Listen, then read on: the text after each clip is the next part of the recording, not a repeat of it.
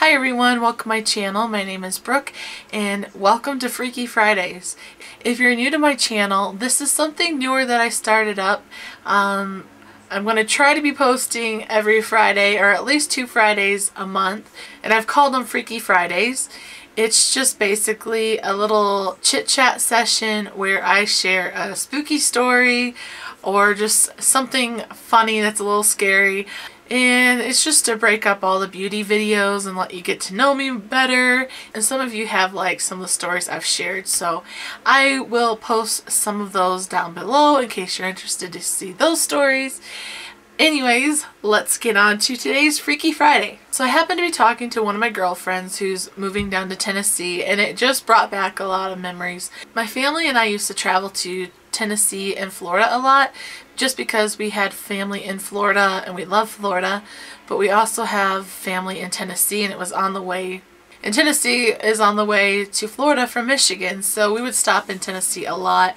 And I love Tennessee. I love the Smokies, so give me a shout out if you're from Tennessee and you're watching this, or Florida. But I just love the Smokies. I love mountains. I am a mountain girl. I live in the Rockies, and I just love the mountains. So some of my favorite trips are actually in the mountains, whether it's the Smokies or the Rockies. But I just started thinking about this one particular time, this one particular trip where a lot of our family members were all down there. It wasn't a family reunion, but a lot of us just went at the same time, so it was like a mini family reunion. And it was around Thanksgiving time, I believe.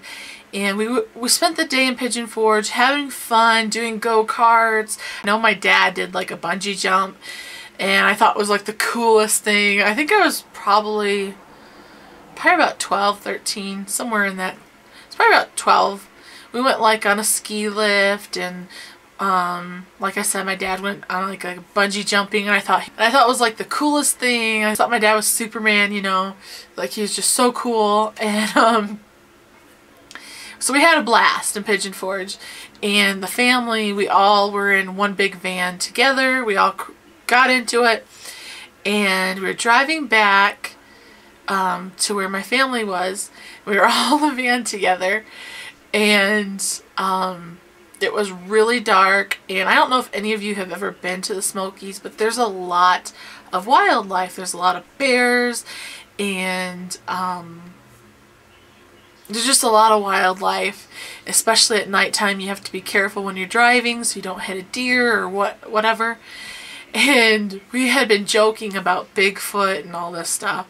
Well, I remember my Uncle Mike, who, he's actually my cousin, but I called him Uncle Mike. He's actually passed away a few years ago, but he was always fun, lots of fun to be around. And he was telling us this really scary story. And like I said, we were driving through the mountains, and it was really dark. And I can't remember the story to be exact, but we were driving, and he was telling this story about this murderer that was in the mountains looking for kids, because there's all of us kids listening to the story. All of us kids were listening to the story, so it was like, whoo, you know. And he was talking about how there was this murderer, and he was getting really like into the story, and we were all kind of like just really quiet listening. And he said this guy was in search of these kids. He was in the woods, and then all of a sudden the guy jumped out of the woods, and literally as he says that, a guy jumps out of the woods onto the road right in front of us. We all scream. The timing could not have been more perfect, and we all thought the story was true. Like, we were all freaking out. And it happened to be a hunter, and he had his rifle with him, so having a gun, you know, when you're a kid and you're thinking of a murderer, just like, it added to the story. And we were like freaked out. Even my Uncle Mike, he thought it was hilarious. It could not have been better timing. It's pretty funny. It was spooky, but it's funny. That's a time that I thought was hilarious, and I'll never forget. But I do have another story from the trip I wanted to share. That one's more of a funny story. So the real scary story, my dad and I, we would be the only ones that would get up really early. Him and I would get up like 5 o'clock, And we loved to go for a drive in the national forest to see what kind of animals we could see. And every time we always got to see a black bear. And this is a side note. For those of you that don't know, I love bears. Besides cats and dogs, they are like one of my favorite animals. I just love bears, especially black bears. So to see them in the wild is just like breathtaking. It's mesmerizing for me. And anyways, we go for a drive and see what kind of wildlife we could find. And it was just, that's my most favorite thing to do in life, is just drive and scout for animals. I love it.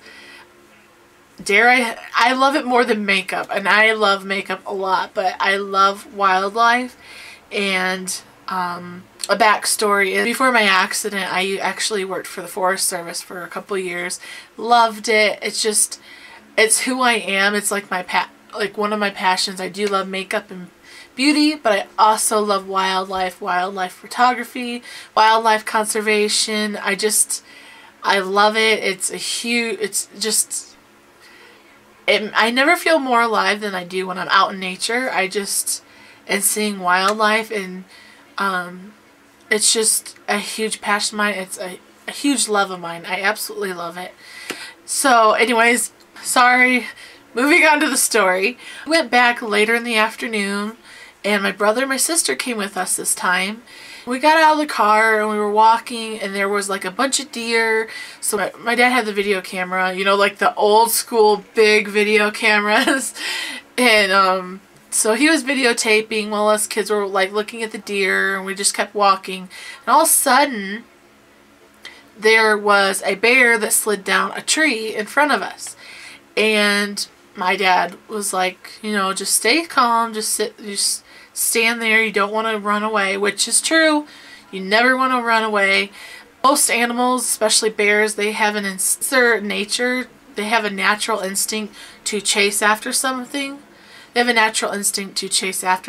So if you start to run, they're gonna want to chase you, and you never want to corner an animal. So there was enough space, and my dad kept the video rolling. He was gonna let the bear go off into the woods because we were near the street. So we were just standing there, you know, just letting the bear do his thing, slide down, and he was gonna walk into the woods. He was a happy bear. And I wasn't scared at all, nothing. We were just mesmerized by it, thought it was pretty cool. Until this lady obviously didn't know any better. She walked in front of us and was like, oh, look at the bear, he's so cute. And she actually was walking up to this wild bear, this wild animal. And the whole thing is on camera, actually. So she walks up, and my dad, it's on camera. The whole thing is on camera. And my dad, you can hear him say, ma'am, I wouldn't do that if I were you. And as soon as he says that, she walks closer, and the bear like charges forward towards her, just like as a bluff charge to warn her like to stay away. She cornered him from the tree to the woods. He didn't have a clear path to go to the woods. And that was, first, you never go up to a wild animal, and two, you never corner it. So she did two things wrong there. And anyways, the bear like bluff charged at her, and then he went to turn around, but she was so shooken up that she actually fell down because she's just so scared. And the bear, like, he turned around, and then he seen that she had fallen. He turned around, and then he seen that she had fallen. So then he was going to go back after her. And this poor woman, I mean, she was scared, screaming, trying to get up, scared to death. And my dad, like, throws the camera to me. And I honestly wasn't filming. I just had it in my hands. But it happened to record everything. And there it is, my dad. He goes in front of this woman, and just like in the movies, I swear, there my dad is. He goes in between the bear and this woman while the bear is going to charge after her. My dad steps in between, and he starts clapping his hands, and he's acting as loud as he can. He's being as loud as he can and yelling at this bear to go away, take off. And meanwhile, there's people behind my dad, or behind the woman, trying to lift her up. And the bear just kind of looked at my dad a little bit. My dad, seen that the lady had gotten up, he had them back away and take steps back, and then sure enough the bear just took off into the woods. That's all the bear really wanted, but it was pretty scary because you didn't know.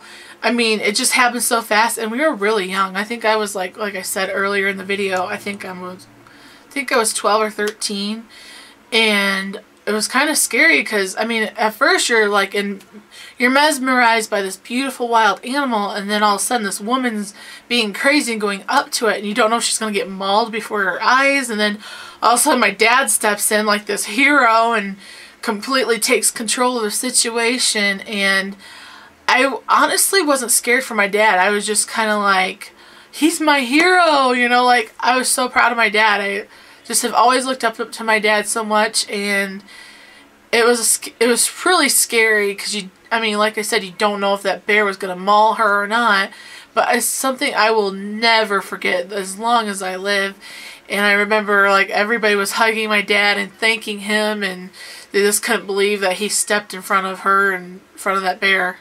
They could not believe that he stepped in front of that bear. Like, it took Norts to do that. It's something I'll never forget. It was just the craziest, coolest, one of the scariest things.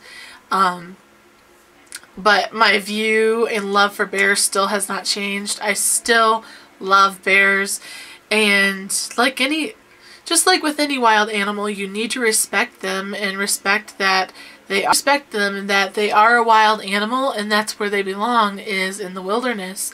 That's their home, and when we're in their home, we need to respect them, and we need to respect their home. So that's just a cool little story I wanted to share with you guys. So if you guys have any fun, scary stories similar to this, or any wildlife stories, I would love to hear them. Leave them down in the comments down below so we can all read them. I really hope you guys enjoyed this, and thank you so much for watching, and I'll see you guys in the next video. Take care and God bless. Bye.